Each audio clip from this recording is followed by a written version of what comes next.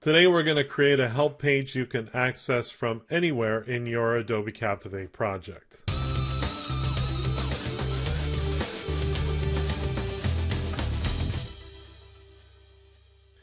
So the idea behind this actually comes from a client of mine who wanted to have the ability to jump to a special resources page or a help page from anywhere else in their e-learning project. So today I thought I'd share the solution that we worked out together with my client, and hopefully you can do something similar in your project real soon.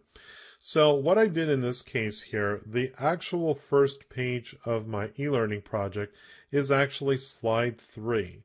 And so there's a couple of things that I've done on slide 3. This is my title page here, create a help page you can access from anywhere in your course. And I'm using the built-in play bar controls in Adobe Captivate. So what I want to do is actually pause this slide at the end of the slide's appearance. So I'm just going to add a pause exit action. So it will pause and wait for the user to use the controls on the play bar. I've also added this icon here. Now this icon is going to act as sort of a special help function, and I want to do a couple things to it. The first thing I want to do is I want to have it appear for the rest of my e-learning project so that at any time learners can click on this help icon to be brought to a special page where they can learn how to navigate the course and so on. So rather than appearing for a specific time or the rest of the slide, I'm going to choose rest of project. So this will always appear.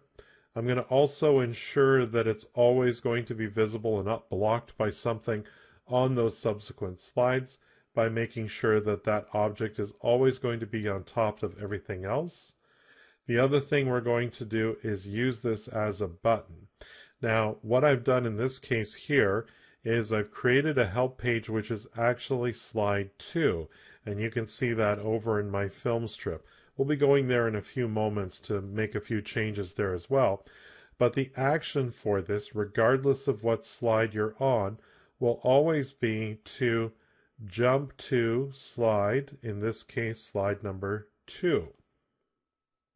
And you can do things like check hand cursor, disable click sound, things that I like because I'm not a big fan of the click sound that's built into Captivate. And now let's go take a look at slide 2 itself. So on this slide here, I want to do a couple things. The first thing I want to do is set this return or undo button to become an action that's going to take the learner not back to a specific page, but whatever page they happen to be on. So I'm going to check use as a button. I'm going to select actions. And rather than go to a previous slide or go to a particular slide, we can actually choose go to the slide last visited. In other words, wherever they came from. So we're going to select that. Again, hand cursor, disable click sound. Now the other thing I want to do with this slide is that for the rest of the project, I am going to show the play bar along the bottom. But because this help page takes them to a different part of the course, I actually don't want to show the play bar. So on enter of this slide, we're going to choose hide play bar, and we'll continue playing the project because we want to hear whatever narration is occurring. And then at the end of the slide, we're going to pause and wait for them to do something else. In this case, the only option will be to return to whatever slide they started from. Now, to make this all work, we obviously don't want to see the help page because it's slide number 2. So there is a slide number 1.